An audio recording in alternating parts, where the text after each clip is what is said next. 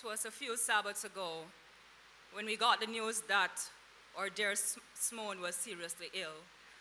And even while we prayed and we began to make plans to visit her, the shocking news came the following day that she had passed on.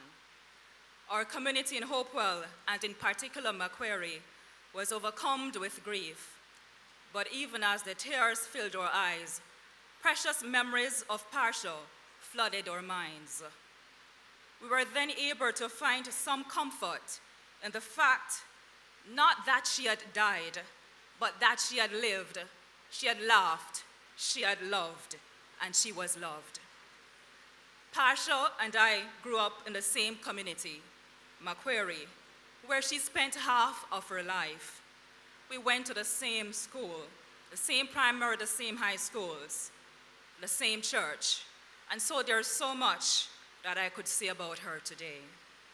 Humility, integrity, patience, kindness are only a few of the virtues that Parsha so effortlessly displayed.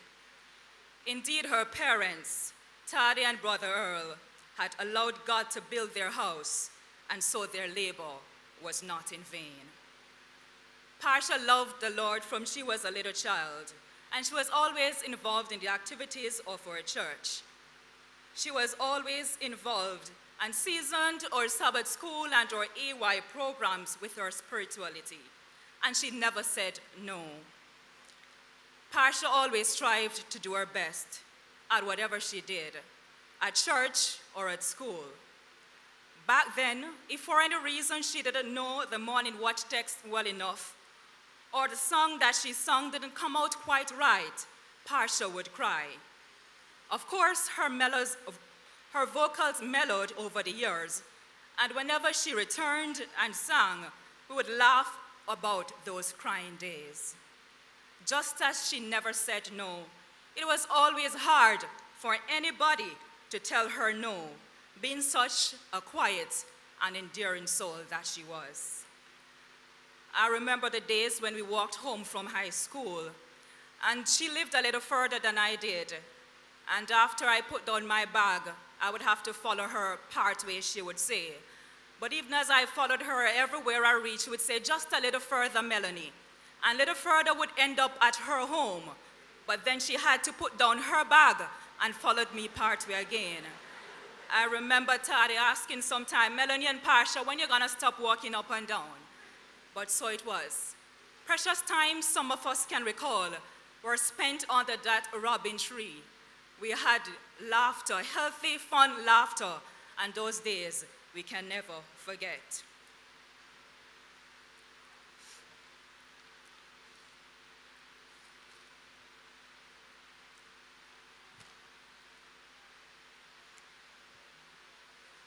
Ad astra per aspera, to the stars through difficulties, was our motto at Mount Alvernia.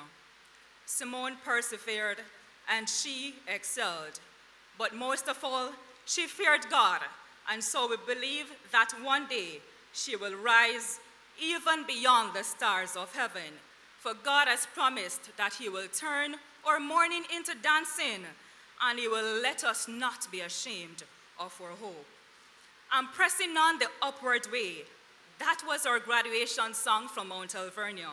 And press on she did, gaining new heights every day.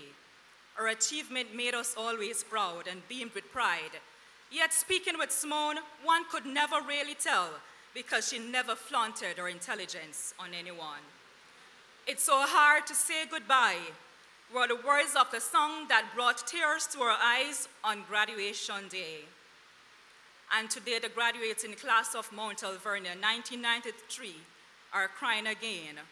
Like then, it's bittersweet tears of separation, mingled with that of great expectation. And so today, the entire McQuarrie community and the McQuarrie Church family, our pastor, Christopher Harvey, elders Young, Taylor, Cummins, Blagrove, and their respective families, other families who were closely associated with Parsha, such as the Russells, the Jacksons, Bernards, Carrs, the Mount Alvernia High School graduating class of '93, the prefect body of which Simone was a part, the friends and teachers from Bethel Primary, we all mourn today with the Earls and the Barrett's family. But deep inside, we have the calm assurance that we will see our beloved princess again.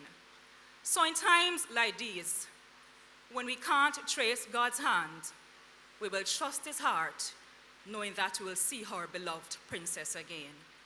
Simone, you never allowed me to say goodbye, and so I won't. And so I said, until then, love unending.